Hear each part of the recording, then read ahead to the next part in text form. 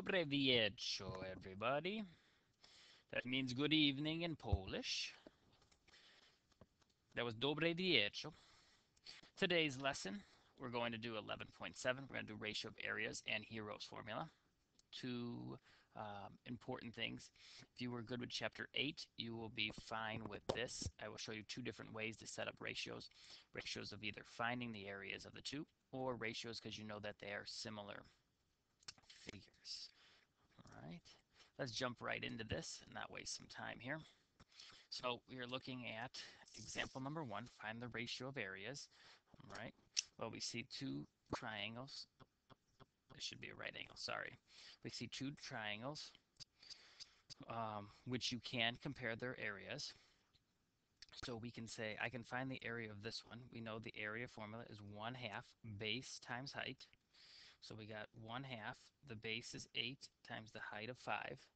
Multiply that over, you get 20 for this area. Over here, we have a side of 3 and 5, so we multiply 3 times 5 and take half of that, and that ends up being 7.5. So we can compare 20 to 7.5, which reduces to 8 to 3. Okay, so one way of comparing the ratio of areas is finding the area of each one and then setting up the ratio. In this next example, we're going to be doing a little bit different. First off, we need to find x. Okay, what do you notice? ABD is a right triangle, and you know this is an altitude drawn to where? If you said hypotenuse, give yourself a point, because it's the altitude to hypotenuse rule. Where's the shared side? Over here, the 8's the shared side between what two? Small and large. So 8 will be the shared side, goes in spot 2 and 3. Remember, the small is the side of x, the large is the side of x plus 12. Cross multiply, you get x times x plus 12 equaling 8 times 8, which is 64. This is x squared plus 12x equaling 64. Looks like we're going to factor. A for us. So what do we do? Minus the 64 over x squared plus 12x minus 64. All right, stop groaning now. It's only got a leading coefficient of 1. So what do? We go to x and x right away. We need two numbers that multiply to negative 64, but add to 12. Looks like it's going to be positive 16 and negative 4. So this answer is 4. This answer is negative 16. Can this length be negative 16? Yeah, we're in a different dimensional world. So the only answer is 4 in our world. All right, now we're comparing triangle ABC and BCD. Once again, the formula is 1/2 base times height. Okay, 1/2. The base for ABC, this triangle, I would say is 4, with the height of h. We don't know, but I can plug it in 1/2 times 4 times h.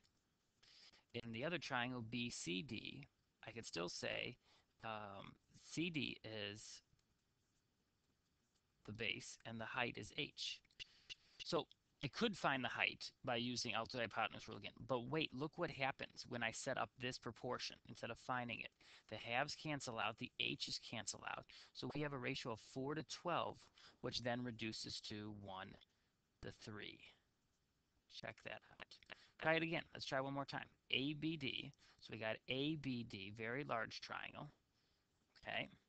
So we can say the base over here is 16. So we got 1/2. The base is 16, the height of h.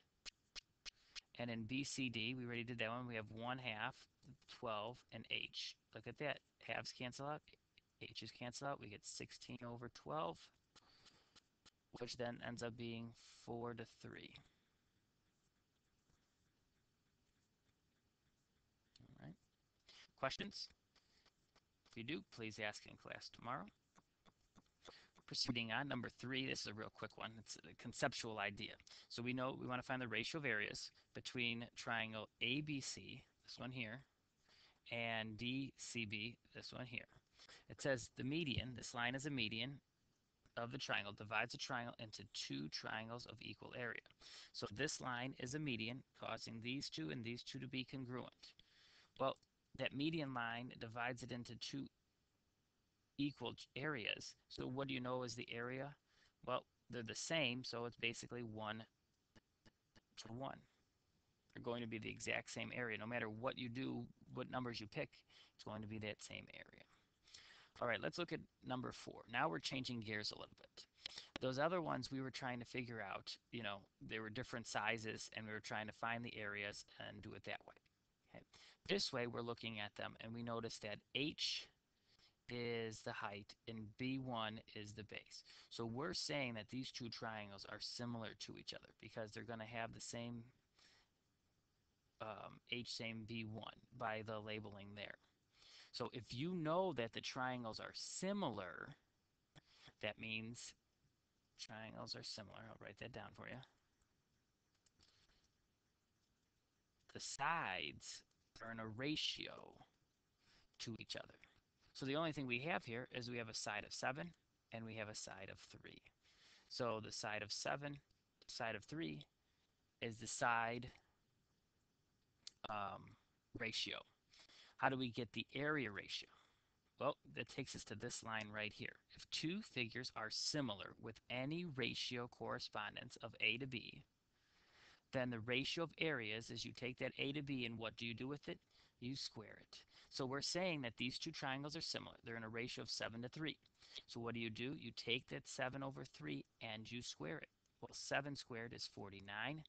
3 squared is 9. Does it simplify? Nope. We leave it as 49 over 9. Okay. So basically what we just discovered, we'll do it in a chart format here. Okay. We have similar figures. Okay. If you know the figures are similar, their sides are in a ratio of A to B. Okay. We'll add in their perimeters. Well, what's the perimeter of a figure? Perimeter is taking all the sides and adding them. So, and then you're just going to divide by the number of sides. Well, they have to be similar figures, so they both have to be triangles, or they both have to be quadrilaterals, or they both have to be pentagons, okay? So if you do that, the ratio of perimeters is still going to be A to B. But then what do you do to find the ratio of areas? You square each number. So knowing that, right, we can look at example 5, right? You have to find the area of a hexagon, which you will on the upcoming test. What we do is we can break it up and we can say, all right, this side was 2, so this is 1. We know that this is the root 3 side, and that's the apothem, or apothem, you decide. And then we could do our formula 1/2 apothem times perimeter. Well, for this case, 1/2 times the apothem is root 3 times the perimeter of 2 times 6, which is 12, and we get an area of 6 root 3.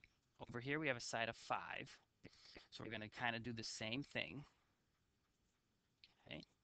And meaning that we're going to do the triangle. So this is 2.5 or 5 over 2. This is the root 3 side. So the apothem is 5 over 2 root 3. Put it together, 1/2 times 5 over 2 root 3 times the perimeter of 30. 5 times the perimeter is 5 times 6. If you didn't know that, you did. Just teasing you. And what we can do here is we can figure out when we simplify this, this is 75 root 3 over 2. So there's your proportion, 6 root 3 over 75 root 3 over 2. Well, the root 3's cancel out, and 6 over 75 over 2, that simplifies to 4 over 25. And yes, that was a waste of our time.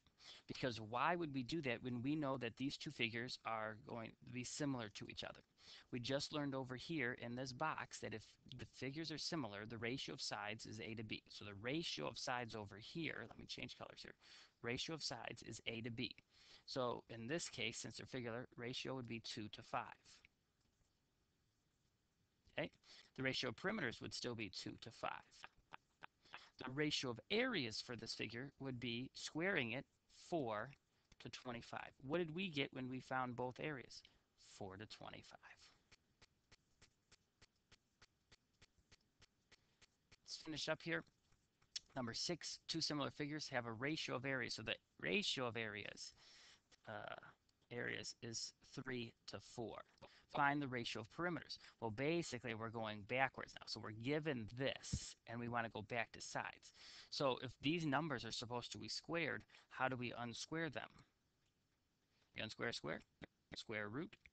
So what do? We take the square root and the square root, end up with the square root of 3 because they can't break up, but the square root of 4 is 2. So this is the ratio of sides and ratio of perimeters. Let's try one more. Let's say I gave you the ratio of areas was 9 to 16. Ratio of areas was 9 to 16. And you wanted to find the ratio of sides. Well, what would you do? You would still, once again, square root these. This one would be 3 to 4. That's if you started with ratio of areas of 9 to 16. Okay? Get the idea? If you're starting with that, you go backwards. So how do you do it? You unsquare the square. All right, our last idea for the chapter. Here it is. Drum roll, please. All right, what do we have? We have Hero's Formula, which brings me to a little song by Enrique Iglesias.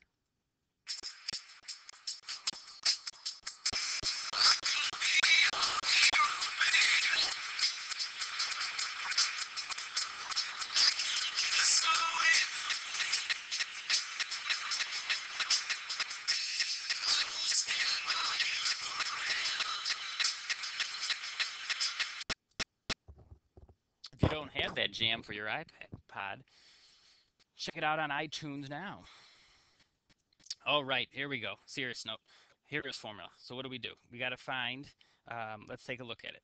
What it does is we need this idea of semi-perimeter, S. Semi-perimeter is half of what the perimeter is going to be. So how do you find the perimeter of a triangle? You add all three sides, right? Semi going to half. So we're taking it, we're adding up all three sides and then dividing by 2. That's going to be the semi-perimeter. If you then need to find the area, this is the formula you have to memorize. So what is it? It's semi-perimeter times semi-perimeter minus the one side, semi-perimeter minus second side, semi-perimeter minus the third side. It's very simple. This formula works when you have three sides to a triangle and you need to find the area. So what do? First off, we have all three sides and we want to find the area. We don't know if it's right. We don't know what the base is or the height, but we can find it. So we take 10 plus 12 plus 18 and we divide by 2. And we get that the semi-perimeter is 20. Now we plug it into our formula. It says S, so that's 20 times S minus, I don't care, 20 minus 10 times 20 minus 12 times 20 minus 18. So what do we got? We have 20 times 10 times 8 times 2, square root it, square root of 32 hundo, and that breaks up into root 32 and root hundo, which then breaks up into 10 root 32, but you could still break it up and you end up with 16 and 2, so you get 10 times 4 root 2, which is 40 root 2 for your unit squared for your area. All right. And then if we want to find the altitude to the longest side, well, the longest side is 18. Okay. So we know that 1/2 base times height is the area formula. We know the area is 40 root 2. We know half. We want the base to be 18 and the h to be height. Figure it out. This is 9h equals 40. Oh, we want it to the longest altitude. Sorry, the longest altitude is shortest side. So then we get 5, divide by 5 for it, and then h equals 8 root 2. Hopefully that makes sense to you. We will do more of this. Star this one because this will also be on the test. Good luck to you and good night.